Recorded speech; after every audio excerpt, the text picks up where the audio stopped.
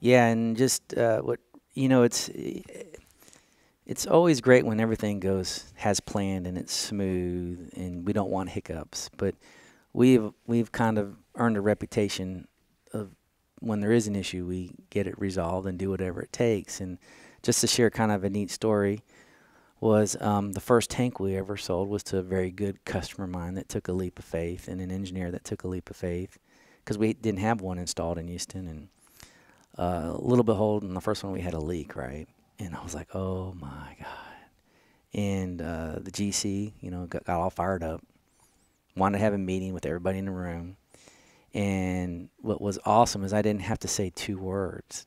The contractor and the engineer just said, hey, you need to calm down. He goes, we have no doubt that Cougar will fix this issue. Just let him talk. And that's nice. Yeah. And so they calmed down the room, and the GC said, what are you going to do? And I said, well, we're going to try this. And he goes, I want a guarantee. And I said, well, there's no guarantees, but I guarantee if that doesn't work, we got plan B and C.